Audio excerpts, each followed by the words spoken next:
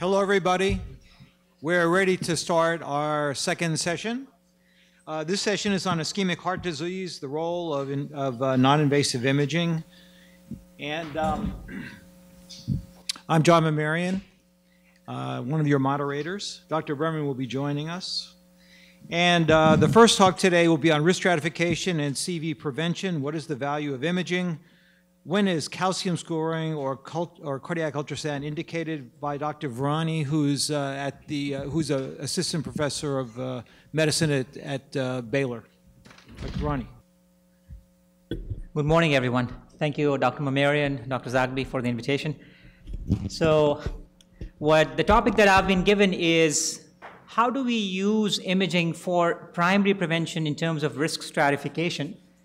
These are my sources of research support and disclosures, none of which are related to the talk.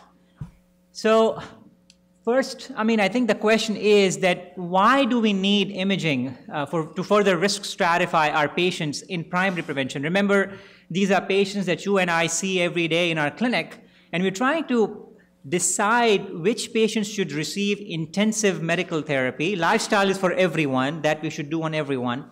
If we are going to start statin therapy, aspirin therapy, aggressive blood pressure reduction, which patients are the ones that we really should be focusing on? And I believe this is where the field is moving, because this is where the money is.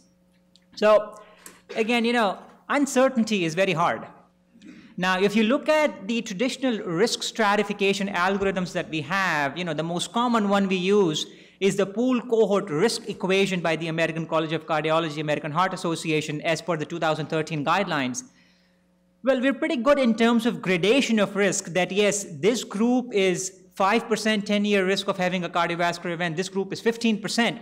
But then at the individual patient level, we're not very sure. We overtreat a lot of patients, and to some extent, we may undertreat some, and we may not treat some who may end up having an event.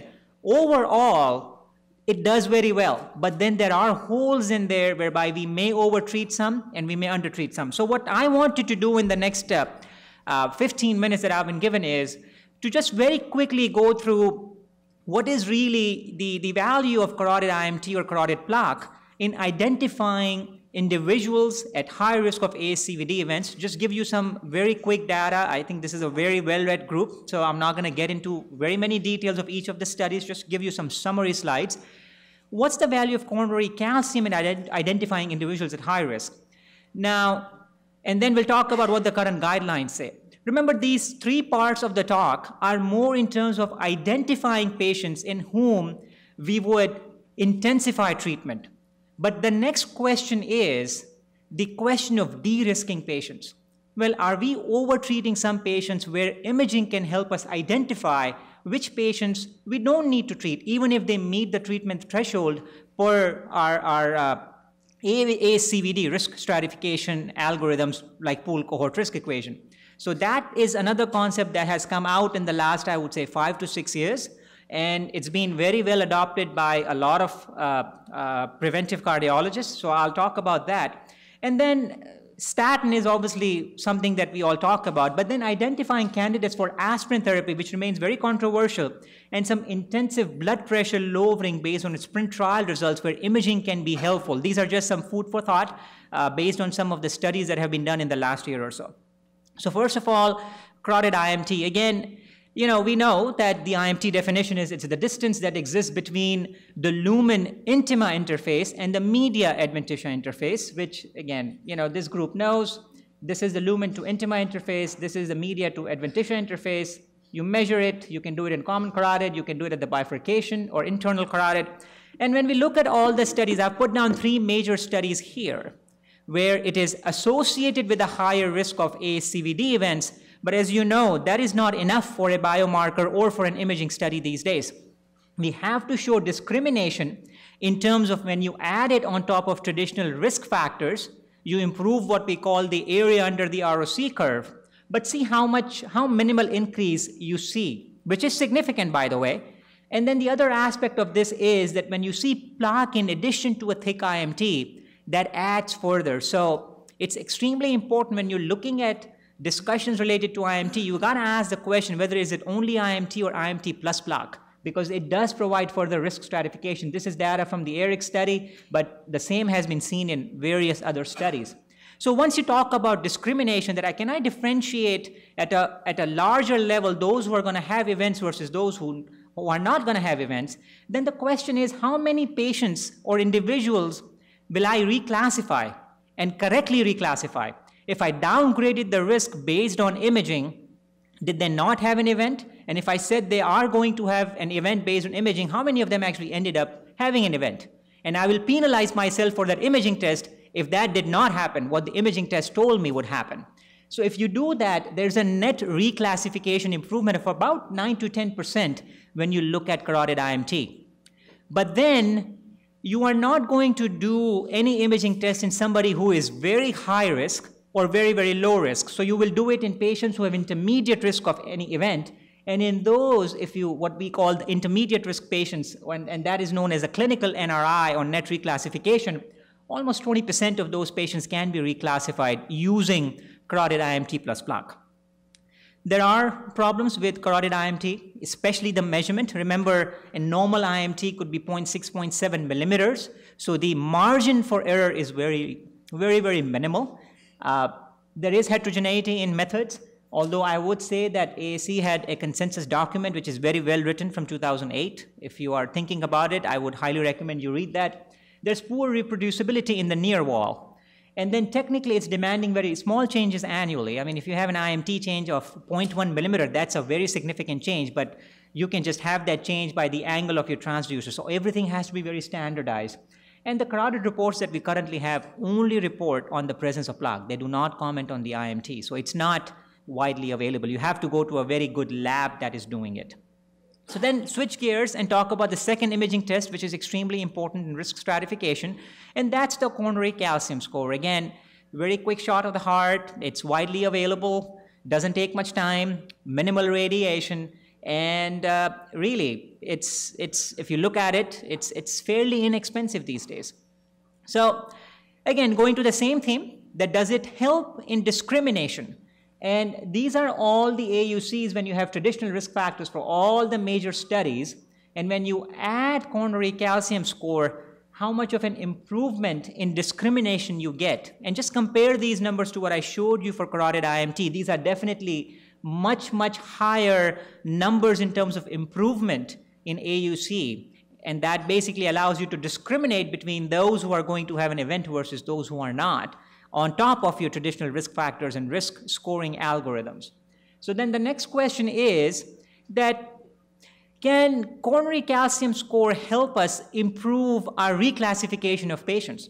And there again, you will see that if you look at some of the major studies, total reclassification improvement, when you look at everybody, regardless of their risk by using a risk calculation, for example, the pooled cohort risk equation or Framingham risk score, is in the vicinity of 20 to 25% as opposed to about 9% or 10% for carotid IMT and plaque.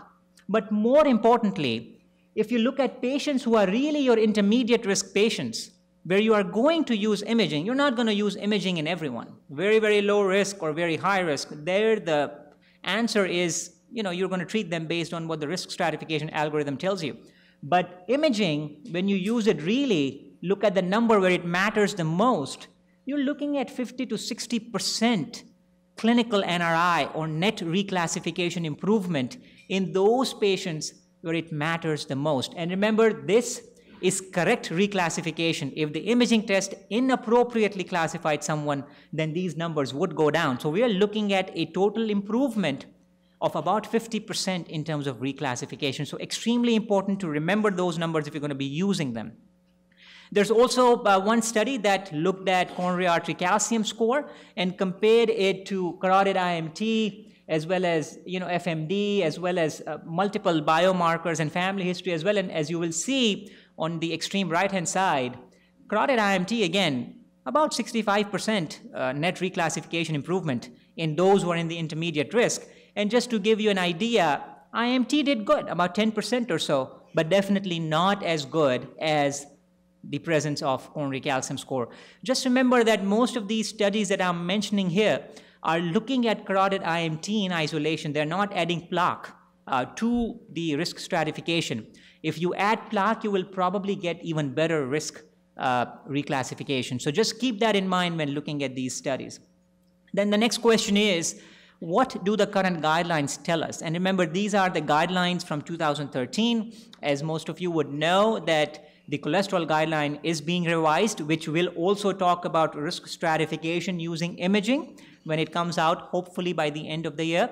But if we go by what we currently have in terms of the risk stratification guidelines from the American College of Cardiology, American Heart Association, which were released in 2013 but formally published in 2014, that for coronary calcium score, it's a 2B recommendation, not a very strong recommendation.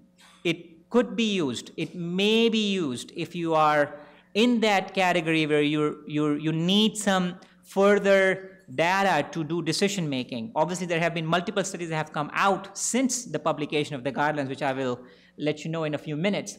But for carotid IMT, it was a level 3 recommendation, mostly because of the technical aspects of it, that it's very difficult to maintain that quality whereby you don't have so much variability from visit to visit. So that's where we are in terms of the guidelines. And as most of you would know, that the guidelines made it very clear that you could think about statin therapy or consider statin therapy when you have these other risk factors, even if you do not meet the treatment threshold, and CAT score of greater than 300 Agatston units was actually one of them. So just something important to know, that the guidelines were definitely favoring to some extent that if you had a question whether to treat a patient or not, you could use these variables, and calcium score was one of them. And we'll see what the new guidelines say when they come out. But again, even when you have a very high calcium score, it still requires a discussion between clinician and patient, and it did not mention carotid IMT or plaque. If a mention, it was against. As I showed you, it was a class 3 recommendation. So the next part of the talk is really about de-risking. And what we know is that when we use our risk stratification tools, we really overtreat a lot of patients. This is a classic example. You have a rare condition called good health. Frankly, I'm not sure how to treat it. Well, maybe a little statin will make me feel better, not the patient, And sometimes we are living on the statin island. And again, there's a lot of uncertainty. I think to some extent, especially with our thresholds being moved down to 7.5, and I can discuss very openly, when you have questions as to why it was kept at 7.5. The threshold is real. But definitely we have some overtreatment there. So the question is that, can we identify those who will not have an event because they have a calcium score of 0? And this is where the story is now. If you look at these 3 large analyses that have been presented, if you have 0 calcium, look at your event rate. 0.47%, 0.5%, 0.5%. Very, very low event rates with large number of patients and decent follow-up. So when you have a calcium score of 0, your risk of having a cardiovascular event is extremely low. So then we have this study that is very widely publicized. And let me just take you through this. This is based on the 2013 ACC-AHA guideline. If your 10-year risk was above 7.5% based on the pooled cohort risk equation, then you would know that it's recommended to start a discussion about statin therapy. But if you look at calcium score among those patients, 40% of them have a calcium score of 0. So the next question is that if you follow those patients for 10 years, what is their event rate? Their event rate is extremely low, 4.9%, versus if you have any CAC present, your event rate is almost twice that of patients who don't. So can we basically use imaging to identify those patients who may still meet the threshold but may not need to be treated or may not need to be aggressively treated? And that is really where the story is now. And this slide really summarizes that. If you have low-risk patients, statins are not recommended. Low 10-year risk, probably no, you should not probably be doing imaging on them unless you have some suspicion that they may have CAD based on some other things. And then if you have very high risk, you probably should not be doing it. It's in this area of where you are considering statins because it's 5 to 7.5% or it's recommended. And in those cases, if you look, your event rate, if your CAC is 0, is 1.5, in this case 4.6. But if your CAC is present, then you definitely get to a higher risk. 10.4% in this case and 7.4% in that case.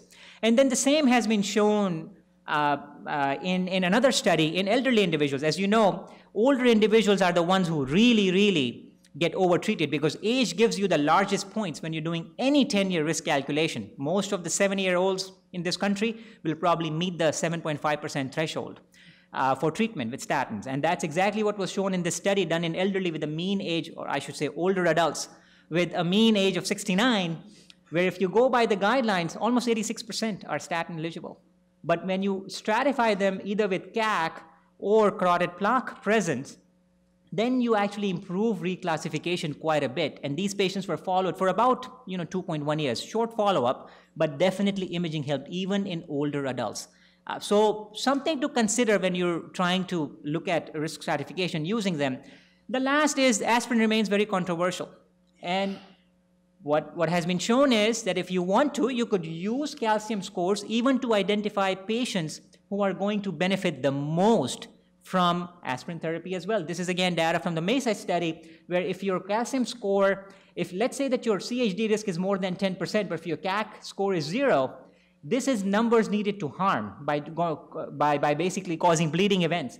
Your number needed to treat is still much higher if your calcium is 0, which means that you should not be treating them, versus if your CAC is above 100, whether your risk is less than 10% or more than 10%, you definitely have much lower numbers needed to treat compared to number needed to harm, so you should be treating them. So you could use that. These are data, again, from the MESA study looking at how your numbers come down if you treat someone to a much aggressive sprint trial-based thresholds of 120 millimeters of mercury using calcium scores. Not randomized trial, but looking at data from epidemiologic studies.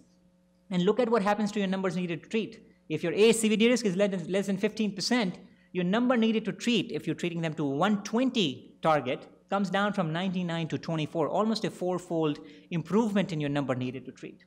So to conclude, disease-based imaging, when added to risk-based screening, provides incremental information. I think we all agree on that. Use of imaging can also identify individuals most likely to benefit from preventive therapies.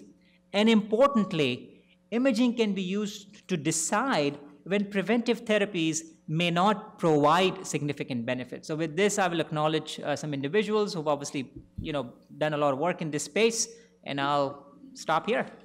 Thanks for your time.